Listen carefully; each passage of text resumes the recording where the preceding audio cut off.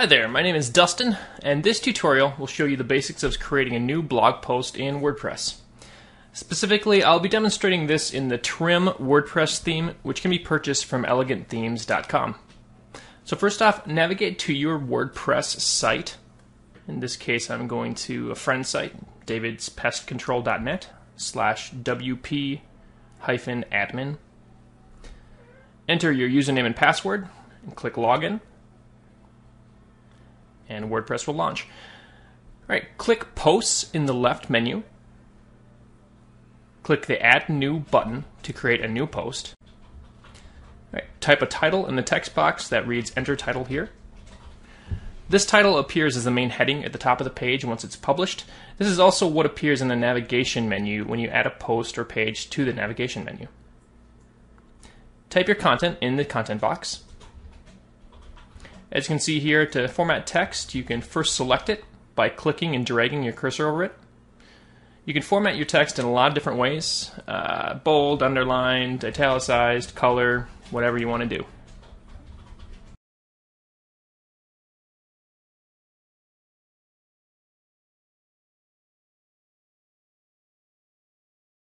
To insert an image, click the Add Media button. If the image has already been uploaded to your WordPress site, select it from the media library and click Insert into Post.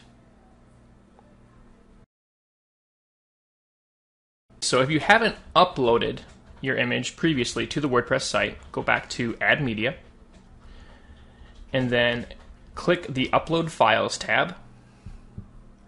Open the image's location on your computer in Windows Explorer, and then drag and drop the image from your Windows Explorer folder to the page.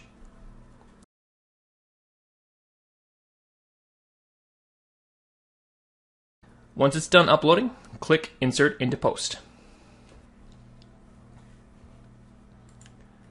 Alright, in the category section, click the Blog checkbox to have the post appear in your blog. Every blog post should have a featured image set. This featured image appears as a thumbnail image next to links to this blog post throughout your site. For example, in the bottom of your homepage in the recent post section or any other reference to the blog post. So to set the featured image, click Set Featured Image in the featured image area. Either upload a new image or select the image you want to use from your media library, and then click Set Featured Image. Before publishing the post, you'll want to see how it looks first, so click the Preview button. A new tab or window will appear in your internet browser to show you what the page will look like once it's published.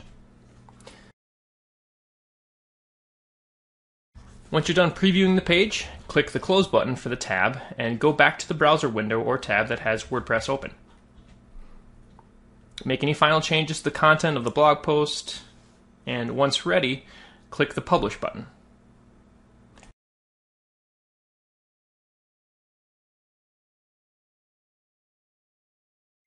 Now go back to your site, in this case davidspestcontrol.net, to see how your new post appears on the website. Notice at the bottom of the home page, your new post appears as the first item in the Our Recent Work section and the From the Blog section. If you click Blog in the top navigation menu, you'll notice that your new post appears at the top of the list of blog articles. And that's the basics of creating a new blog post in WordPress. Hope this was helpful. Bye.